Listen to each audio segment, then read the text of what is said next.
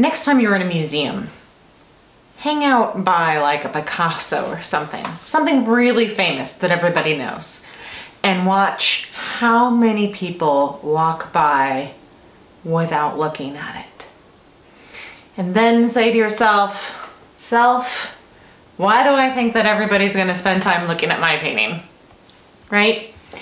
But as artists, what we do is we try to have as much time with our viewer as possible, which means that we have to attract their attention and we have to work really hard to keep their attention.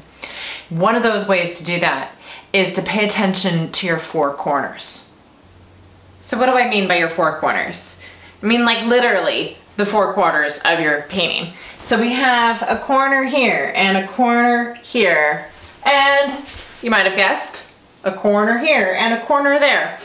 And what we want to do when we're making our painting is make sure that each corner looks a little bit different. It could be drastically different or very similar, but if they're exactly the same, what's going to happen is as they view here and they can tell that it's the same over here, they're going to skip this.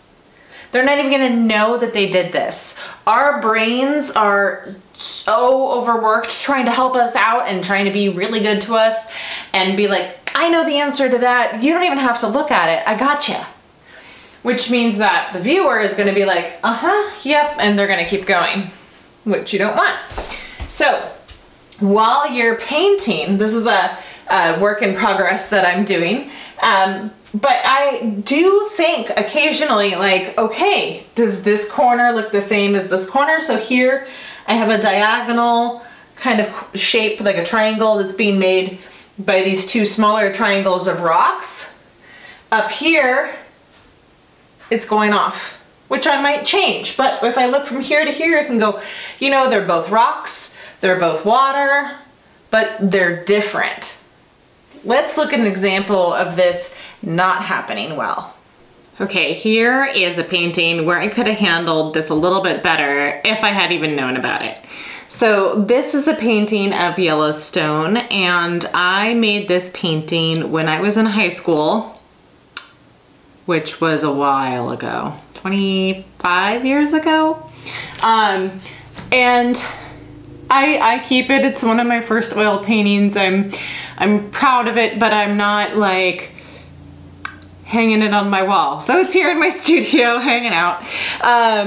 But you know, one of the things is that the clouds are really the same all the way across, because I painted it from a photo and the photo was the same all the way across, right?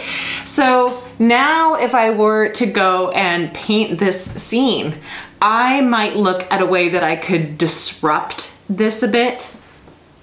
Is there something, oftentimes like a tree or maybe a taller rock, that we could put over here?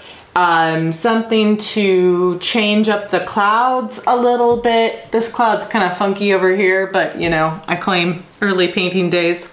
And I do have a good job of having this corner and this corner be different. And yeah, there's definitely some things I would change with this, but it's not a horrible painting. But you know, the four corners, the basics of this idea is to make your painting interesting and to keep it in mind. Don't sacrifice a painting you want to make because it won't follow this rule. I mean, never sacrifice a painting you want to make because it won't follow a rule. All the really good paintings we love in our history are the ones that break a rule. But be aware of it, because it's often helpful. And another thing that can go along with this four corner idea is that if you have two corners that are the same, and they're usually next to each other, usually not diagonal, right? If I have two corners that are the same, I usually have a whole top that's the same, or a whole side that's the same. And maybe I need something a little bit more interesting in there. Maybe I need to just increase the angle, change the viewpoint up and down, put something interesting in the foreground, you know, just something to kind of play with a little bit more. So I hope that helps. If you've never heard about it, it's just called the four corners rule. Maybe there's a fancier name for it. If there is, leave me a comment below because I don't know it. But I do try to remember as I'm painting to kind of step back for a second, think about it and go, how's that working? Is it okay? Keep going, or I need to change some things up. So hope that helps. Keep painting and I'll see you next time.